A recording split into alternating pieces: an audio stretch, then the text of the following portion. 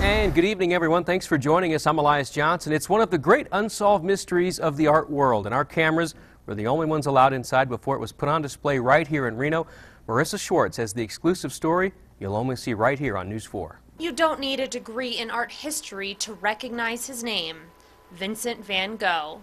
He's one of the most well-known artists of the 20th century.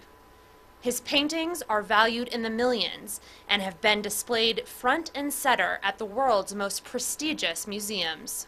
But why did one of those paintings never make it to the walls of the Louvre?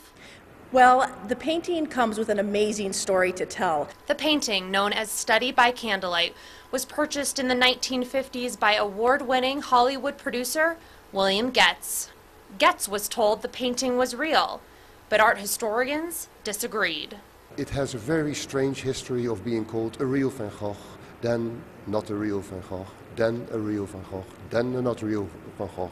Henk Tromp, an anthropologist from the Netherlands, spent the better part of the last decade researching past debates around some of Van Gogh's paintings. Its authenticity has been debated for years, but a conclusion has never been reached.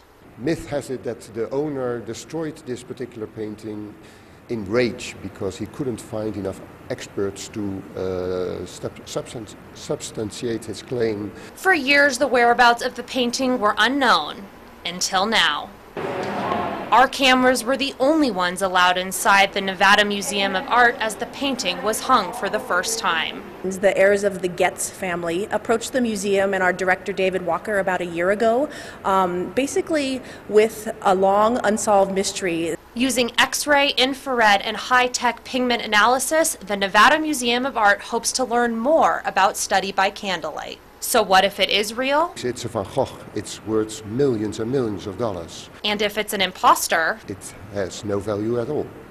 So is the painting real or fake? Well, that's a mystery that may never be solved. In Reno, Marissa Schwartz, News 4. All right, thanks, Marissa. It looks expensive.